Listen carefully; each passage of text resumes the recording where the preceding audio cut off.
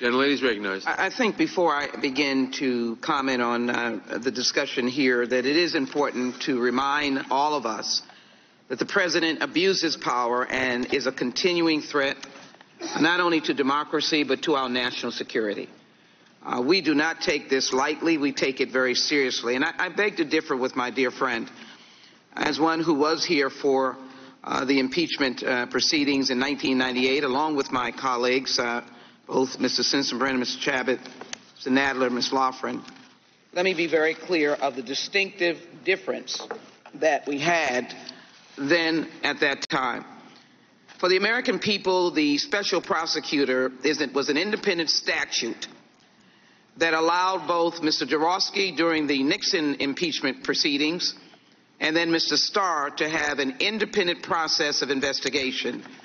The Congress was not privy to any of that investigation at all. They proceeded. They were not interfered with, as Mr. Mueller was, by the DOJ, because he was an employee of the Department of Justice. And his employer, his boss, came out and characterized his report before he could even discuss it. In the instance of the proceedings of 1998, the Congress received a report just as both our friends on the other side of the aisle and we, in the majority, received reports from the impeachment inquiry committees, who were investigatory committees. They did their work, yes, in a classified setting, as I imagine both Mr. Starr and Mr. Jaworski had to do in certain instances. They were like prosecutors. They had witnesses that were not in the public. And then, of course, there were full public hearings, 17 witnesses, first-hand witnesses who heard the call and testified not on any second-hand knowledge, but first-hand knowledge. It is clear that we're dealing with a question of a continuing threat, which is why we have to respond. And let me be very clear. I hold in my hands that unclassified transcript. I beg to differ with my friends. Allow me just for a moment to tell you that in the call, President Zelensky said these sentences. I would also like to thank you for your great support in the area of defense. We're trying to continue to cooperate for the next steps. Specifically, we also want to be ready to buy javelins. That's equipment, military equipment from the United States for defense purposes. Ukraine, in the midst of a war against a nation that shot down at least some of those alleged to be separatists using Russian weapons, a commercial airliner.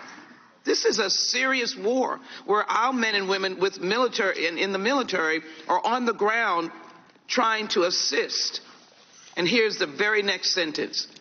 The very next sentence is not, yes, let's get with the Department of Defense. Let's review your request. The very next sentence, I would like you to do a favor, though. This is a discussion about defense. The next sentence should have been, I think we are well aware of your difficult predicament. I'm going to have you talk to the Secretary of Defense, but it said a couple of sentences later, I would like to have the Attorney General call you or your people, and I'd like you to get to the bottom of it. Investigation. So I would just offer to say that it is not frivolous and without facts that we proceed. We proceed with facts. And we take this in a very somber manner. Would the gentlelady yield? I'd be happy to yield to the gentlelady for a moment. I would just like to note that while this aid was being withheld, people died. I'd like to ask unanimous consent to put into the record an article from the Los Angeles Times entitled, "Trump Froze Military Aid as Ukrainian Soldiers Perished in Battle." Without objection. And note also that the highest death total on any day in the Ukraine-Russian war was August 7th of this year, while aid was being withheld. So this had life and death consequences, and I yield back to the gentleman. Very quick.